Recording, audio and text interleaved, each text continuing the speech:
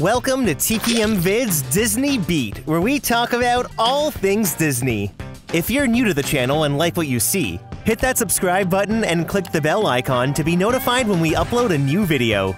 You can also find us on Instagram, TikTok, and Twitter. The D23 Expo took place in Anaheim, California from September 9th to 11th for the first time since 2019. The expo focuses on everything Disney, but for the Disney Parks fans, the biggest event is the Parks panel. On Sunday, Chairman of the Disney Parks, Josh D'Amaro, took to the stage and gave us some insight into what to expect at the parks in the upcoming months and years. There is a lot to cover. Now, if a project isn't mentioned in this video, it just means that there was no further information given at the expo. So without further ado, let's count down the top 10 new Disney rides, attractions, and updates from D23. Number 10. The Parks panel kicked off with Jordan Fisher performing Happily Ever After. And right off the bat, Josh D'Amaro announced, next year, bring back the Happily Ever After anthem. In 2023, we can expect the Magic Kingdom sky to light up with Happily Ever After once again in an updated version of the show. This does mean we will be saying goodbye to Disney Enchantment. With Walt Disney World's 50th anniversary celebration ending on March 31st, I want to assume the new version of Happily Ever After will debut on April 1st. Disney had such a hit with Happily Ever After, and the show has such great bones as it was, so I could just see them updating parts of the score with songs from more recent films. It was also announced that a brand new nighttime spectacular will also be developed for Epcot to debut in late 2023. This means we'll also be saying goodbye to Harmonious at some point, and it's uncertain whether this new show will still use the barges. No other concept art or information was shared aside from the new show being in development. Number 9. 2023 marks the 100th anniversary of the Walt Disney Company, and they're calling the celebration Disney 100 Years of Wonder. Now, Disneyland will be the base for the celebration, and beginning in late January 2023, a brand new fireworks show called Wondrous Journeys will light up the Disneyland sky. The show will feature nods to all 60 Walt Disney Animation Studio films to date. At D23, we got a sneak peek of the show's theme song, and the style of music is an interesting choice.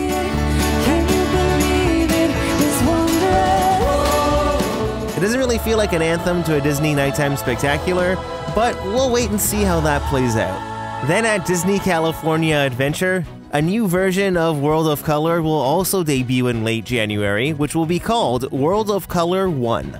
Disney has said the new show will celebrate the storytelling legacy started by Walt Disney in a story told through some of our favorite characters. The concept art shows characters from many newer films like Encanto, Coco, Soul, and Moana, so it's going to be interesting to see what this new show will bring.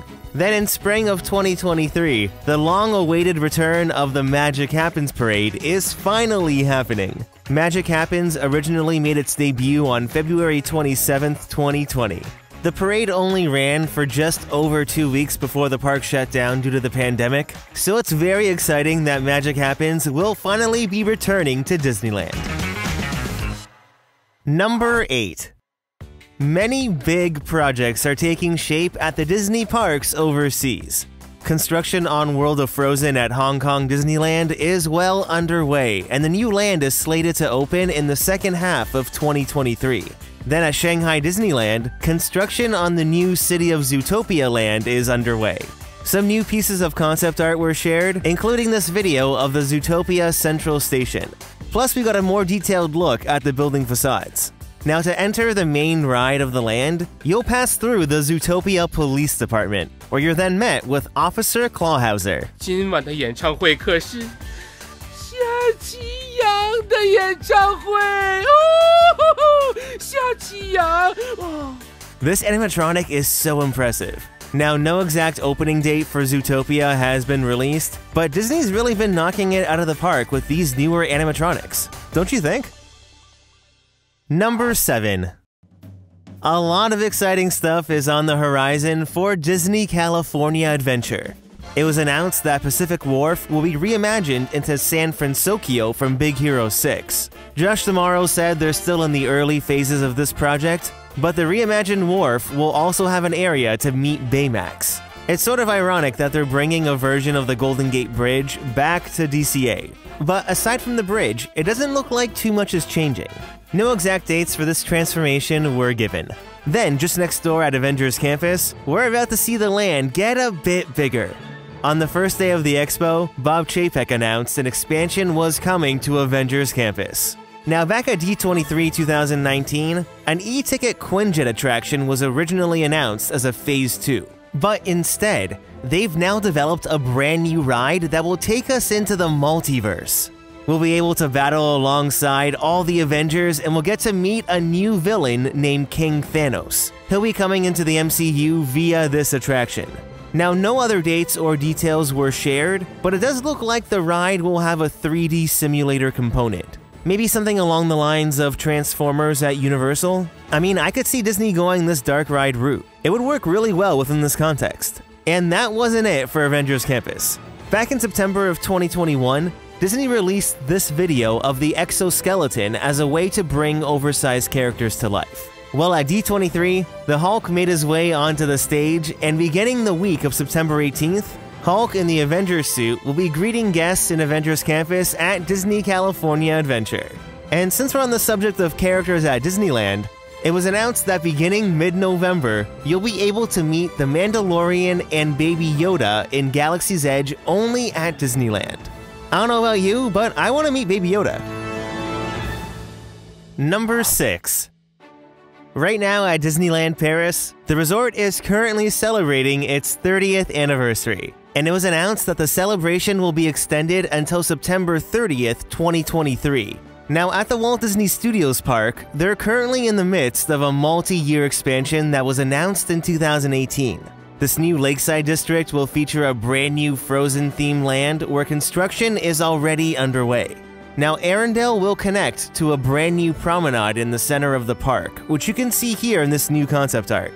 As you make your way down the path, you'll pass through many garden districts, including a new Tangled ride. Although the type of ride system wasn't confirmed at the expo, blueprints submitted to the city for permits revealed this would be a spinning ride like the teacups. It's going to be themed to the lantern scene in the movie, and the ride vehicles will be themed to boats. Unfortunately, there were no exact dates or timelines for any of these projects, so we'll just have to wait and see. Then the last Paris announcement was a brand new show called Pixar We Belong Together, debuting at the Walt Disney Studios Park in 2023. The show will be replacing Symphony of Our World at the Stage 2 Studio Theater. Number 5. Over at Disneyland, one of the biggest projects underway is the reimagining of Mickey's Toontown and the addition of Mickey and Minnie's Runaway Railway. On the expo floor, parts of the model were on display and everything looks fantastic. Now, the model didn't show any of Gadget's Go Coaster, but the sign for the attraction was visible, and when it reopens, it will be retooled as Chip and Dale's Gadget Coaster. They also shared a brand new look at the exterior of Goofy's house, which will include a fun interactive sound garden, and Donald's boat is still there as well, but it's now crashed into Goofy's pond. The biggest part of this Toontown transformation is, of course, Mickey and Minnie's Runaway Railway. Now, prior to the expo, it was briefly discussed that this version of the ride would be different than the ride in Florida, and it appears the majority of the differences will be in the queue. Once you enter the El Capitan Theater, the queue will be set up as a celebration of Mickey Mouse throughout the years. We got some new pieces of concept art, and it looks great. It's like a little Mickey Mouse museum. Everything about Mickey's Toontown looks vibrant and feels very fresh. I'm really looking forward to this project. Mickey's Toontown is still set to open in early 2023, but no exact dates were given. Number 4. Over at Epcot, construction on Moana Journey of Water is well underway. But if you thought it would be opening soon, you're gonna have to wait a little bit longer. It was announced at D23 that Journey of Water along with World Celebration would open in late 2023. On the expo floor, Imagineering had this model of Tefiti, which will be part of this interactive water experience. Once completed, she'll stand 16 feet tall. Journey of Water is gonna be a beautiful area to explore. Also on the expo floor was the actual statue of Walt Disney, which will find a home at Dreamers Point in World Celebration. I gotta say though, they chose a very interesting pose for Walt Disney, didn't they? Then at the Parks panel, we got some news on our favorite purple dragon, Figment. Well, I am thrilled to announce that by the end of next year, you'll get the chance to meet Figment in person once again out in the park. Figment is back. I'm going to have a lot more to share in the future, but our teams are right now hard at work bringing Figment to life. It sounds like Disney is developing something that isn't a costume. I think we can have 3 viable options. An interactive meet and greet animatronic like they have with BB-8 at Hollywood Studios, this free-roaming robotic technology Imagineering has recently developed, or something like Muppet Mobile Labs, with maybe the Dreamfinder as the guide? Who knows? With Journey into Imagination being part of World Celebration, it makes sense that they're waiting until the end of the year to debut him with the entirety of the land.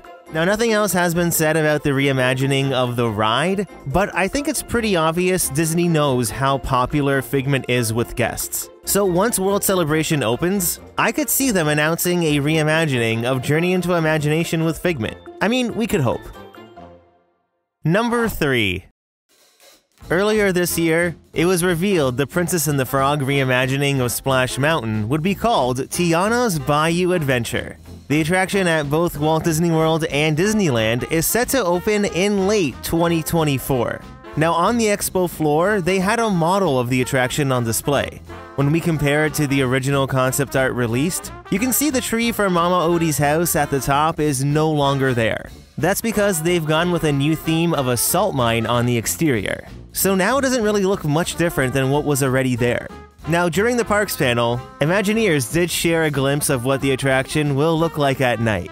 I mean, this looks gorgeous, and I feel like this will be one of those rides that really shines at night. Imagineers also shared a bit of the attraction's story. The year's 1927, and to celebrate carnival season, she's hosting a party for the people of New Orleans. But she discovers her celebration is missing a very special ingredient, and she needs our help to go find it. We're then gonna join Tiana and Louis on a musical adventure to the Bayou as we meet some new animatronic friends who apparently have a very special role in the festivities. There will be 16 new animatronic characters introduced, including Tiana. The cherry on top is that we haven't even seen any recent concept art on actual scenes inside the ride. Just seeing the recent animatronics Imagineers have developed for other rides, I really hope we see this level of animated figures coming to Disneyland and Walt Disney World. Many of the film's original actors will be lending their voice to the attraction. This includes Anika Nani Rose as Princess Tiana, and of course, music will be a huge part of the experience. I think Tiana's Bayou Adventure is gonna have one of the best ride soundtracks out there. Imagineers described the attraction as a love letter to New Orleans, and I can't wait to learn more about this transformation. Number 2. Back when I started the channel in 2017, Tron was announced at D23 that year. And now, 5 years later, another D23 has passed and we're still watching them build this ride. Well, construction has been moving along for quite some time, but at D23, it was finally announced that the new coaster would open in spring of 2023. They've been actively testing the ride for a couple months now, and although it may look ready, we'll still have to wait a bit longer before we can all test it out for ourselves. They also announced at D23 that the Hatbox Ghost will materialize and join the other 999 happy haunts at the Haunted Mansion. The Hatbox Ghost made its debut at Disneyland in 2015, and they announced he would be at Magic Kingdom in 2023. No exact season or date was announced, but hopefully this happens sooner rather than later next year. Number 1. One of the most bizarre portions of the park panel was a 10-minute segment about blue sky ideas. It was pretty much a brainstorming session where Imagineers talked about the possibilities of new lands that could come to fruition. First, Imagineers discussed that a reimagining of Dino Land at Disney's Animal Kingdom is actually on the table. With the removal of Primeval World last year, it's been pretty clear that Disney has this area in mind for something new. Well, Imagineers presented the ideas of Zootopia and Moana taking over Dinoland. They presented us with this piece of concept art, which shows a Moana-themed section replacing Chester and Hester's Dinorama. Then way in the back over here is Zootopia, which appears to take over Dinosaur. The Moana plans for Dinoland seem like the most flushed-out blue sky idea that could actually happen. And I think with having Finding Nemo just next door, they could tie it all together really nicely. I mean, her story is one of adventuring beyond the reef, connecting with nature, in order to heal a broken world and save her people. And I can just imagine getting to journey with her, trying to fight off the Kakamora, meeting mysterious animals and creatures of the deep. It would be thrilling. So, if they reuse Triceratops' spin in its current position for the spinner, this before and after is probably how Moana will be placed in the area. The current Dinoland gift shop would be reused as the Moana gift shop seen in the art, and a log flume-style ride would be built over where Primeval World used to be. If this happened, it could mean Dinosaur would stay open during the construction of the new area. Then, if a Zootopia area actually comes to fruition, that could be a phase 2. But I would totally be okay if Zootopia gets cancelled and we get to keep Dinosaur. Who knows, maybe in the next year we'll actually get confirmed plans. It's big, it's beautiful, it's over the top, and I'd hesitate even to call this a concept. But I love this one. It's a good one. But I love this one. I know. Then they pose the question, What exactly is beyond Big Thunder? I mean, it's a burning question I'm sure we've all had. Never. But apparently there are plans to possibly expand Magic Kingdom that way. Now, beyond the spires of Big Thunder Mountain could be the town of St. Cecilia from Coco. What if we can climb aboard the back of Albrier and fly into the land of the dead? Or what if we do talk about Bruno and bring Encanto into the parks? What if you could walk into the Madrigal's casita, meet the family? What if Maribel is your guide, introducing you to all the wonder within those walls? Then Josh Tomorrow chimed in. And it's a fun idea that's always in the back of our minds. It's an area overrun by villains. Can you just imagine an entire land themed to the villains? Now that would be incredibly popular. When you look at this concept art compared to the Dinoland art, clearly they're further along at Animal Kingdom, and I can't see a Magic Kingdom expansion happening until well after Tiana's Bayou Adventure is complete. But seeing and hearing these blue sky ideas is actually pretty exciting. So out of everything listed in this video, what are you looking forward to the most? I'd love to know. Leave a comment down below to start a conversation, and don't forget to hit that like button if you enjoyed the video.